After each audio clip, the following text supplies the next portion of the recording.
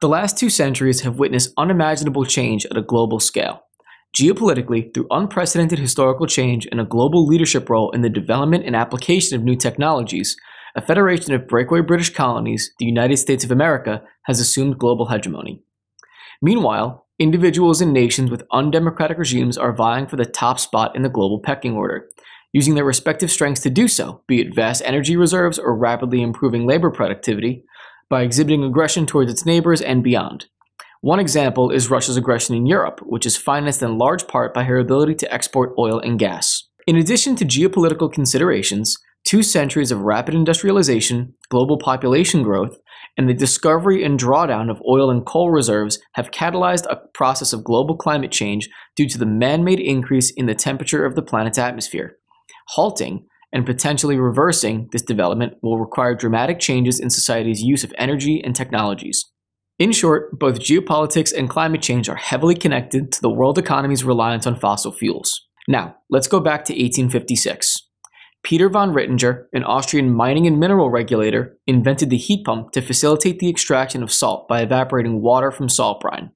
His same basic scientific understanding of the latent heat capacity in water, air, and even the ground is what today is driving modern heat pump technology. Heat pumps are pretty simple, in fact. They utilize a refrigerant to absorb and circulate heat, a compressor to move the refrigerant within the system, and 2 valves. That's it. And stay with me here, this sounds absolutely like magic, but using this relatively simple set of equipment, it's possible to move heat from one place to another. Depending on which way you move the air, the heat pump then heats or cools the space. For most of us, heating and cooling our homes is as simple as setting the thermostat. We don't often think about how this is done, but it turns out that this technology residing behind the thermostat is profoundly connected to our built environment, how the economy functions, and yes, even geopolitical ramifications. As we fast forward through the history of the heat pump from 1856, it really experienced a resurgence after the 1970s oil crises, when the globe was hit by a dramatic supply-side shock in the delivery of energy. In short, the price of oil increased significantly within a short time period, and in return, societies and technologies were adapted. For example, you'll find lower ceilings, smaller homes, and compact cars as the technological response to this development. And one of those technological changes was to leverage the efficiency of the heat pump at large scale. Sweden, for example, has almost replaced all reliance on oil-based heating with heat pumps at the national scale. Similar trajectories were true in Finland, Estonia, and in Japan, where 90% of Japanese households use heat pump air conditioners. As a result, Japan witnessed a 40% drop in seasonal electricity consumption for heating and cooling over 10 years. But heat pumps still haven't found success in many parts of the world. The US, for example, had several starts and stops with the technology, and in line with oil prices returning to lower levels and the discovery of vast gas reserves in America, the competitiveness of heat pumps waned. However, billions of dollars annually are invested in research and development to make heat pumps better, faster, and cheaper. Many entities, including the US Department of Energy, the European Commission, national government research institutes, nonprofits such as the International Energy Agency, the Rocky Mountain Institute, and the International Institute of Refrigeration, are all conducting this research.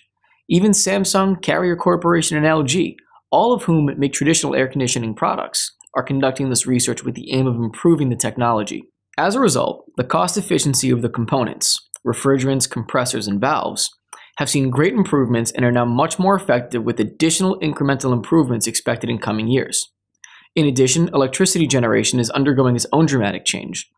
Renewable energy sources are dropping rapidly in price, and many consider the burning of decomposed, pressurized plants and animals for energy as old technology. So let's go back to the beginning of this story. Remember, we framed 2 major issues: geopolitical aspirations tied to fossil fuels, with Russia being a currently aggressive actor, and global climate change tied to the same reason of burning oil and gas. Well, global cooling and heating energy consumption comprises 15% of global greenhouse gas emissions, and heat pump technology has the short-term promise of being able to eliminate 85% of those emissions. In short, there is no likely way for the world to achieve net zero carbon emissions without addressing heating and cooling. And at the same time, heat pumps are a relatively mature technology with almost 50 years of national scale implementation and with large industrial companies with established manufacturing facilities in the industry. Could reducing emissions by simply substituting for heat pumps be easy? Well, no, probably not. There are large social and cultural obstacles to adoption. Although some have made the change, only few countries have made wholesale swaps to heat pumps.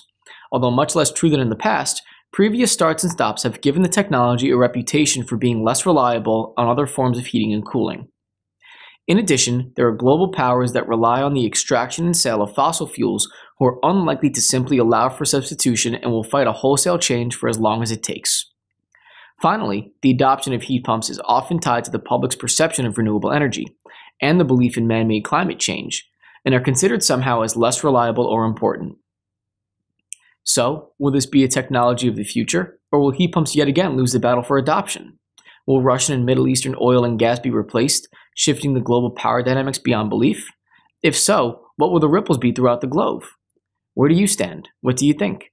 Let us know in the comments below. We'd love to hear from you.